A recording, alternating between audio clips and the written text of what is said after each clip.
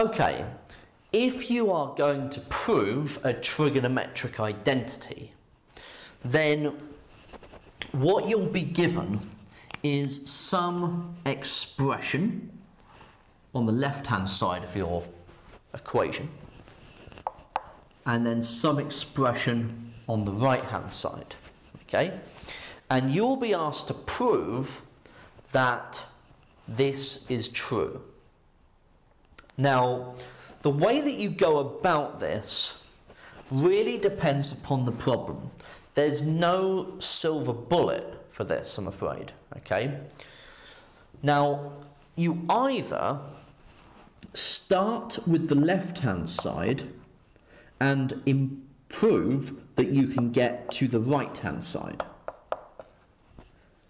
or you start with the right-hand side and prove that you can get to the left-hand side. Through both of these are through algebraic manipulation, okay, and using trigonometric identities.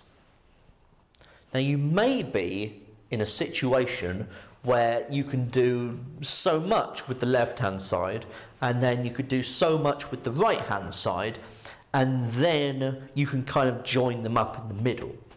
Now, there's nothing really wrong with that, okay? Just so long as you're showing a clear logical set of steps that go from one side, left-hand side, to the right-hand side, or from the right-hand side to the left-hand side, okay? So you do want to show it as a logical steps from one side to the other. Now, there is also this underlying problem, and there is a little bit of an argument that goes with it, that some students, and you know, I've been guilty of this in the past as well, mainly because I didn't really think about what I was doing, clearly. The problem is that it's very tempting to work with both sides simultaneously. Now, what I mean by that isn't that I start with the left-hand side, do a little bit, start with the right-hand side, do a little bit, and then join them up, okay? I'm not talking about that. I mean actually moving things across the equal sign, okay? This you cannot do. Now, the reason why you can't do that, and you know, it looks nice and seems appropriate and seems like you should be able to do it, because what you're doing is you're rearranging it until you get down to one of the trigonometric identities which you know to be true. However, because you've started moving things across an equal sign, what you've done there unknowingly is assumed that the two sides are equal, and then you've shown that they are. The problem is in that initial assumption. You cannot assume that they are equal just because that is what you are proving.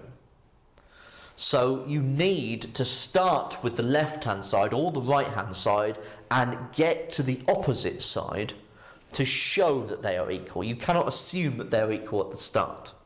So there is that kind of argument, though, which causes a problem, because essentially, because it is a trigonometric identity, we know that one side, left-hand side, is going to be equal to the right-hand side,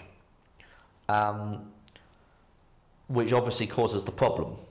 The left-hand side will always be equal to the right-hand side when proving a trigonometric identity, and so because you know that knowledge, it kind of becomes, it feels like it's a good idea that I can just move things across the equal sign. But you can't do it that way, I'm afraid. Mathematically, it's wrong to do that, even though we know that the left-hand side is equal to the right-hand side. But in order to prove it and to show it correctly, you must start with one side and get to the other side. Okay? So bear that in mind when working through proving trigonometric identities.